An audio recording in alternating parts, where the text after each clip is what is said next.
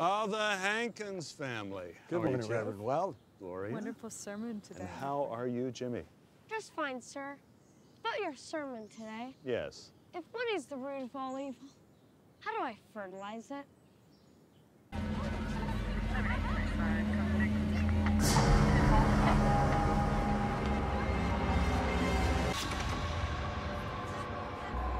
What's your emergency? I can't kill kids.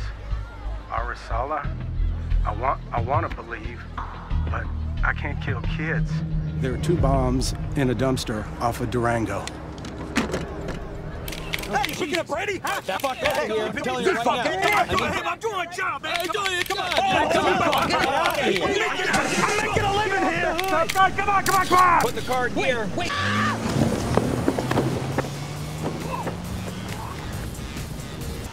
Fuck. Don't move, bro. We're gonna take pictures. Oh, hey. Fucker owes me money. Fuck it. But here's an actuality for you. Pete Rose, he got screwed over by a bunch of money-grubbing hypocrites. Are you talking about the owners? Yeah. And what makes them hypocrites? I'll give you a good example. They don't allow performance-enhancing drugs in their sport, right? Correct. Yet they all profit over all these boner commercials they play during the games. Okay. And those are performance-enhancing drugs, aren't they? Sure.